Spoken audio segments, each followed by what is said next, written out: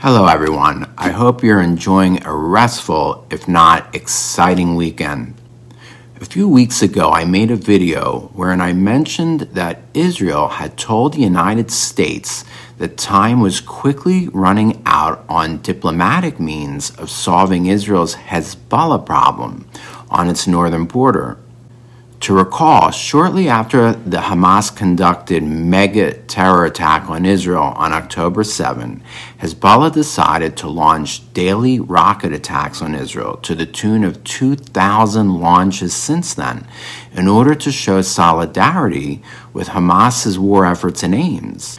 Consequently, 80,000 Israeli citizens have been evacuated and are currently living in hotels in various resorts around Israel, namely in Eilat and at the Dead Sea. This cannot, of course, become the new normal, and Israel has been warning that, barring a diplomatic solution, it will be forced to launch an all-out war in order to distance Hezbollah from its northern border and communities, per the requisite of the last United Nations brokered ceasefire between the two nemeses following their last war in the summer of 2006.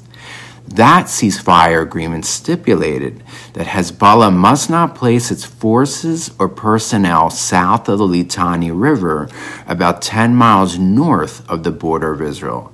But in the ensuing years, Hezbollah drifted southward and built up fortifications along the border with Israel, to which Israel unfortunately turned a blind eye. Then everything hit the proverbial fan on October 7, and the border between Israel and Lebanon has been on fire ever since. A few weeks ago, I predicted that the war may be just a couple of weeks away, and it now looks like game on. Why? Because Israel has issued Hezbollah an ultimatum that if it doesn't retreat from the border by March 15, Israel will launch a war to forcibly remove it. Why March 15? Well, this is where things get interesting. You see, the holy month of Ramadan begins tomorrow on March 10. The United States, together with Europe, has put tremendous pressure on Israel to agree to a ceasefire with Hamas in exchange for the restoration to Israel of her hostages taken on October 7 before Ramadan commences. This is because the United States administration believes that the scenes of war carnage from Gaza will agitate the world's Muslims, possibly to the point of causing the war to spread and go regional. Now, President Biden has been so desperately seeking this ceasefire in order to placate the progressive wing of his party and the pro-Hamas city of Dearborn in the all-important swing state of Michigan. The problem is Hamas has refused to play ball. They refuse to even provide Israel with a list of those hostages who remain alive, let alone agree to releasing them at all. So, no ceasefire. So, what do I think will happen?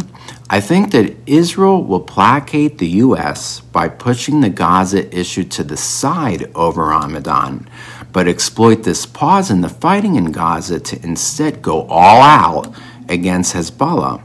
Why? Because Israel will be able to focus all of its military might on Hezbollah, but that's not all. You see, Hezbollah, unlike Hamas, is a Shiite militia. The Shiites comprise only 13% of the Islamic world and are hated by the Sunni majority. Remember, the only thing that unites these Muslims is their hatred for the infidel Jews.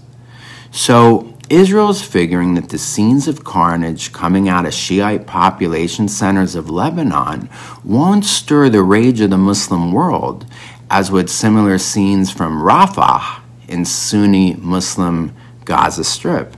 Thus, in this manner, Israel may intend to wisely allay the anger of the much larger Sunni world while going after Shiite Iran's most powerful militia in the region. Now, what's the downside for Israel? There's a couple.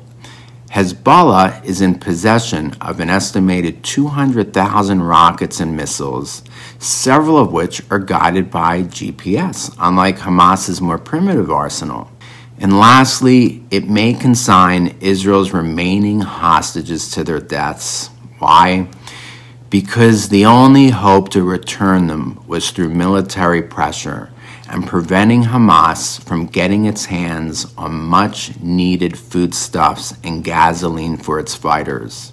Back in November, Israel succeeded to reduce Hamas to such dire straits that they restored nearly one-half of the hostages to Israel. But the Biden administration is strong-arming Israel to give this away, their only leverage to get the hostages back for free. It's a stark and simple truth. There is an inverse relationship between the welfare of Gaza's civilians and that of the Israeli hostages. It's one or the other. The more desperate the Gazans are, the more pressure on Hamas to release the Israeli hostages. But the more their suffering is alleviated by American food drops, much of which slides into Hamas's hands anyway, the more Hamas is able to stiffen its stance and refuse to release the hostages. Anyway, this is Steve the tour guide with today's Israel update, wishing you a safe and uneventful Ramadan. Bye-bye.